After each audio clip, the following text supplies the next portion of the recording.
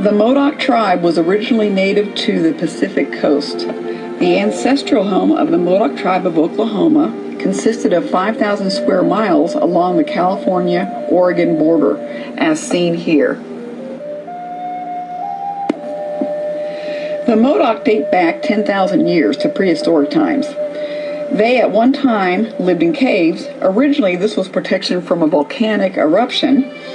They were culturally a unique people. They stayed to themselves, drove out unwelcome people, and on occasion they would raid neighboring tribes. They were hunters, fishermen, and they followed the seasons.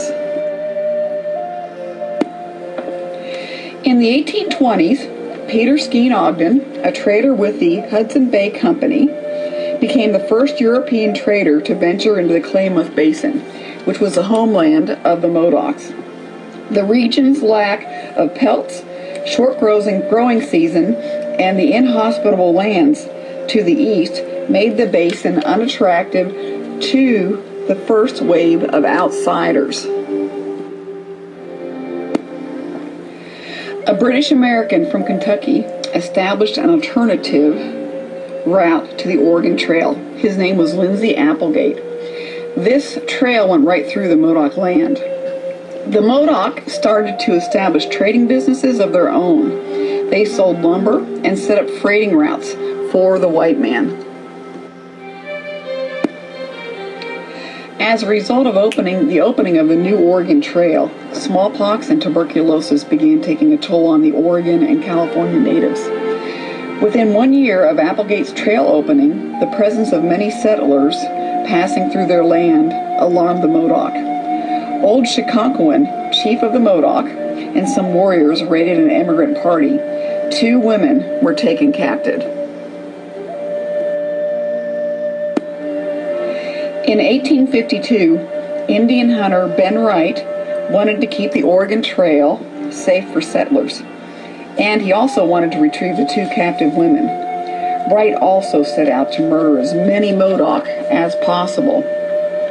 During a supposed meeting for peace, which the Modoc were eager to achieve, Wright laced the banquet food with cyanide. The natives felt suspicious and did not eat the food. Wright's men began firing pistols. The Modoc retreated into the bush, where they were searched out and shot. Up to 80 Modoc were killed that day.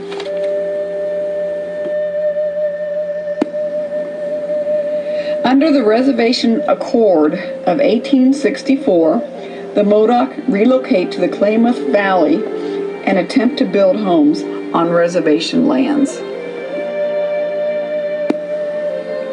Mistreatment by the Klamath tribe, who also had been relocated to this reservation, the Modoc, led by Chief Captain Jack, left the reservation in 1865. They returned to their homeland near Tule Lake. Part of this land also contained lava beds. By this time, several dozen settlers had taken up residence in the ancestral home of the Modoc tribe. The natives harassed these settlers for over a year, attempting to force them off the land. This war involved 1,000 U.S. soldiers against 55 Modoc warriors. The war was dominating the front pages of every newspaper all over America for over a year.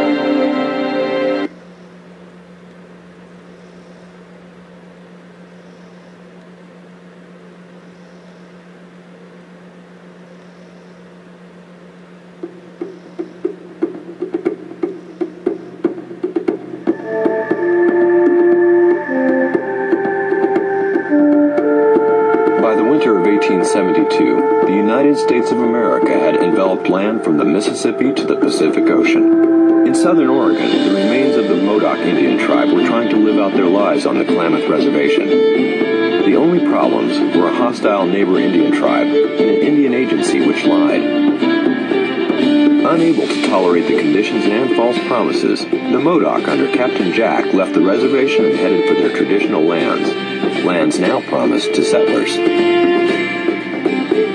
The troop of cavalry sent after them failed to secure a negotiated settlement. Erupting in gunfire as Captain Jack fled, the soldiers laid a torch to the encampment behind them. A flurry of telegrams rushed back and forth, and the U.S. Army received the word the Modoc War had begun. Immediately, 3 companies of the 21st Infantry Regiment, howitzers from the 4th, the 1st Cavalry, along with a contingent of 2 Oregon volunteer companies began their march at once from their barracks at Fort Vancouver under the command of Colonel Wheaton. It was a force of some 300 infantry, cavalry, and artillery, all on the march after Captain Jack. Dug in at lava beds along the Oregon-California border, the Modocs were situated to weather out cannons, rifle fire, cavalry, and a siege as Washington amasses over 1,000 troops to combat the Modocs, who at their height never had more than 186 under arms. The most powerful men on the continent want a war for land. People want the lands that belong to them. An army doesn't want a war at all. Which side are you on?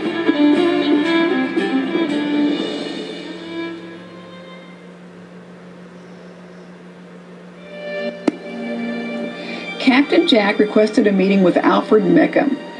Alfred Meckham was the superintendent for Indian Affairs. The meeting took several hours.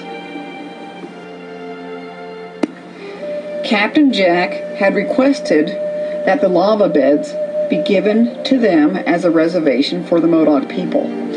Alfred Meckham attempted to get the U.S. government to allow the Modocs to stay on their ancestral lands. With the settler complaints mounting, Alfred Meckham was replaced by Thomas O'Donnell, who was ordered to round up Captain Jack and his band. I quote, peaceably if possible, or by force if you must. And they were to return them to their Klamath Reservation. On April 11th, 1873, there was a peace meeting between General Granby of the U.S. Army and Captain Jack. The commissioners, 2 interpreters, the chief, which was Captain Jack, Scarface Charlie, Boston Charlie, Charlie Head Doctor also attended. Giving a signal, the chief drew a revolver and shot General Canby in the face. The Indian Affair officer was shot along with the peace commissioner. The remaining men fled, evading the rifle shots of the Modoc. The U.S. Army tracked Captain Jack and his band to a place near Clear Lake where they surrendered. Captain Jack was the only Indian leader executed for participation in one of our country's many Indian wars. Captain Jack, Scrooge John, Black Jim, Boston Charlie were all hanged on the gallows. At the last minute, however, 2 Modoc natives avoided the gallows. Brancho and Soyez were sent to Alcatraz Island instead. On October 12, 1873, the first Modoc were loaded on 27 wagons and they departed to Fort Klamath, Oregon, and from there they went to Redding, California. From Redding, California, they were loaded onto a train. They went to Fort Russell in Wyoming Territory. Then they went to Fort McPherson in Nebraska. On November 16, 1873, they arrived at Baxter Springs, Kansas. On June of 1874, 4,000 acres were purchased for them from the Eastern Shawnee tribe.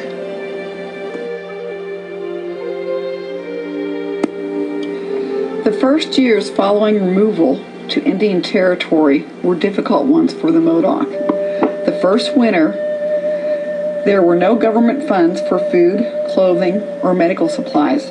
During the 1870s, it was common knowledge that the Indian agents assigned to look after the well-being of the Modoc defrauded the government and the Indians of resources for food, medical supplies, and clothing.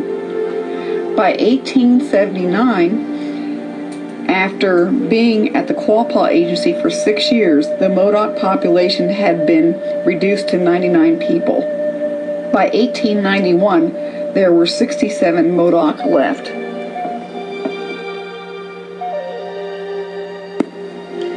As a result of misuse of funding, the Indian agencies were placed in the hands of religious groups such as the Society of Friends or the Quakers. This group successfully proposed an Indian peace policy to President Ulysses S. Grant.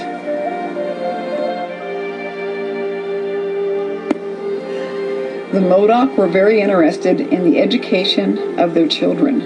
In 1879, the government constructed a school on the Modoc Reservation. Several children attended the Carlisle Indian School near Arkansas City, Kansas. In 1967, the Modoc created an informal tribal government and were again federally recognized in 1978. Their constitution was adopted in 1991. Chief Follis is currently the chief of the Modoc tribe. He was responsible for obtaining federal recognition for the tribe and reestablishing a tribal land base. Chief Follis has also initiated numerous economic programs such as the Red Cedar Recycling. They've opened the Stables, which is an off-track betting and high-stakes bingo establishment. They also are operating a bison herd. Today, the Tribal Office Administration operates numerous federal and state programs that benefit tribal members, as well as other Native Americans in the area.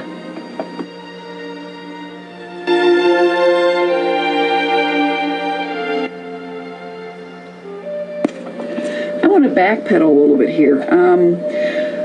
When I did this research, I had a colleague tell me that the California and the Oklahoma Modocs were not the same tribe. As I did the research, though, I found out this was not the case. After the Modoc War, the tribe had split off into two groups. One group was shipped off to Oklahoma. The other group stayed at the Klamath Reservation in Oregon. The Klamath Reservation consists of three groups of tribes. One is the Klamath tribe, the Nahuskan tribe, and also the Modoc tribe. In 1909, the Oklahoma Modoc did have an opportunity from the government. If they wanted to, they were allowed to go back to Oregon and go back to the Klamath Reservation. The records indicate that 29 of the Modoc did go back to Oregon.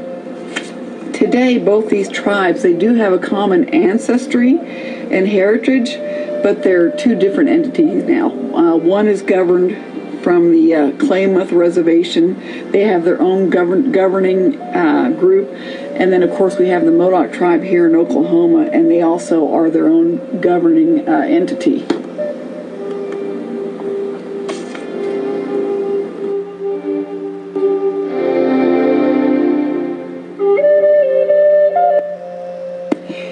This is a map of the Klamath Reservation. It is located on the Oregon and California state border. These are some photos of the Klamath Reservation.